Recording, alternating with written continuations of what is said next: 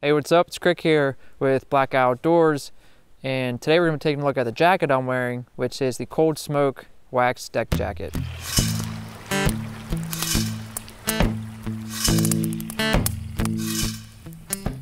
This jacket was sent to us by Coldsmoke, and I had actually a chance to wear it last winter some, and I've been wearing a lot this winter.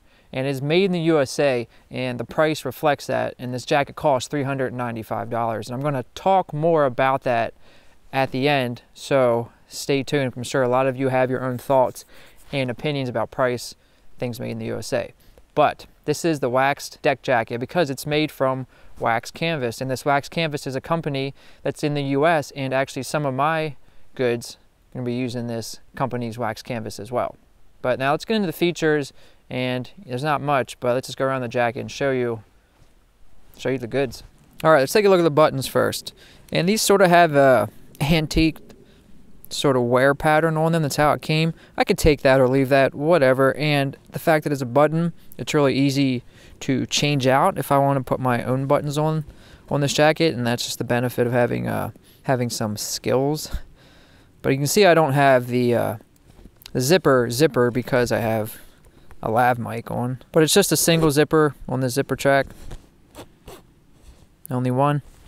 On the left side, left front of this jacket, there's one breast pocket, which my hand pretty much fits the whole way in. Not lined, just wax canvas all in there. And I really like pockets like this on jackets. Taking a look at the hand pockets now. And there's no lining in there, again, just wax canvas, but this is deer.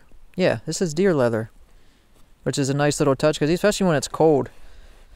No gloves on, put my hands in and out of this pocket. If this was rough canvas, it might be uncomfortable, but just again, a nice little touch. And it's real leather, so none of that faux stuff. All right, let's take a look at the wrist portions of the jacket, sleeves. So you can see there's two buttons here that if you need to pull this tighter, if there's any drafts going up your arm, you can do that. But you really don't get any drafts on this because of this little wrist collar, I guess we could call it. Little cuff, which is nice on jackets. I really like it. You know, there's pros and cons with not having one here and having a bigger arm opening or hand opening. But on the jackets that have this, and I'm not wearing gloves for the day, it's definitely a welcome feature for sure. Another feature I like about this jacket is the collar. And you can see right now I have the collar flipped up and this tab button. There's a little bit of an opening here, which I guess depending on the layer you're wearing underneath it could allow a draft to come in, but it's a lot better than not being able to pull the collar and keep it up stiff around your neck. And all it is just a button here, and it's comfortable because it's corduroy lined. So I got the jacket off, so we can take a look at the inside now, because this is a lined jacket. And this is lined with Japanese fleece. And this jacket does really well for blocking wind as well. And it's a really warm jacket considering. I originally had a medium, and you can see this is a large, because for layering in the winter and basically just staying warm in the winter, if your jackets or layers are too tight, it can make you colder than I guess you should be with the warm layers on. So I sized up, and honestly I could probably even do an extra large if I really wanted to layer with this. But it's something to keep in mind. And taking a look at the sleeve now, the sleeve is not lined with the fleece. It has this taffeta lining, just because depending on the layer you're wearing, putting on a jacket that's completely lined, especially at the sleeves, can make it really a pain to get on and off. So you got that slick material to help your arms slide right through, slide on in. And on the side of the jacket too, there are internal pockets. A smaller pocket right here, media pocket, I think that's what they're calling, or maybe the other one is, I don't know. I don't know what the heck a media pocket's supposed to look like. But either way, there's another one below that, a much larger internal pocket.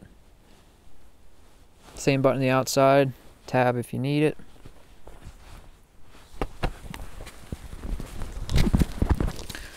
Whew. Get these gloves on. These old flanges are getting cold. Get some warm Joe. I don't really like the sipping action of this Stanley, so I always end up unscrewing it to get a sip of coffee. All right, so let's talk a little bit about price, made in the USA goods. Now,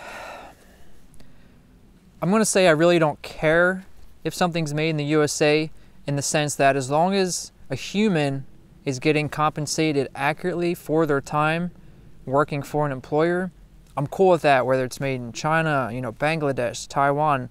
If the employer is paying the employees a fair, decent, and accurate compensation for their work and life, I'm cool with that. But I also support made in the USA as well, because this is where I'm from. This is where I was born in this country. I like seeing my neighbors and my communities having jobs, well-paying jobs, and people just being compensated accurately for their time and efforts and labor. So understand why a jacket like this is going to cost $400. You look at Filson, a lot, you know, not a lot of their stuff, but they have plenty of stuff that's not made in the USA anymore.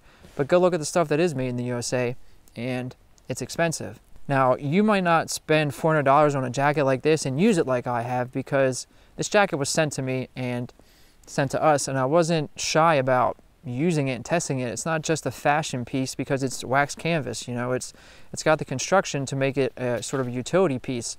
Using this in my shop in the winter, you know, carrying some wood, like just wearing it as a shop jacket, having it completely covered in sawdust leather, carrying my tools around with it, it's held up. And the wax canvas will take like dust, and it'll sort of, you know, because wax is kind of wet and it won't just brush off as easy, but you can see there's really nothing on it now. So if something's more expensive, that's not going to stop me from trying or using it as it's intended.